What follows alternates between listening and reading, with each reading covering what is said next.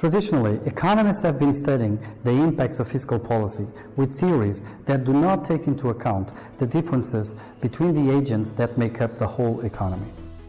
In the paper Fiscal Multipliers in the 21st Century, I and my co-authors want precisely to make the point that the differences between the agents within a country matter a lot for economic policy, or more precisely, for fiscal policy.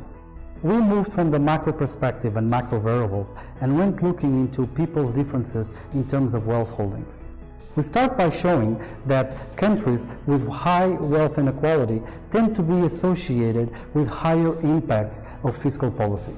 To understand the mechanisms leading to such an effect, we use the standard model used by macroeconomists that allow for differences between individuals. Our empirical results show that the countries with higher inequality are associated with a higher impact of fiscal policy. We've shown that fiscal policy has to take into account differences across countries, but also differences between agents within a country.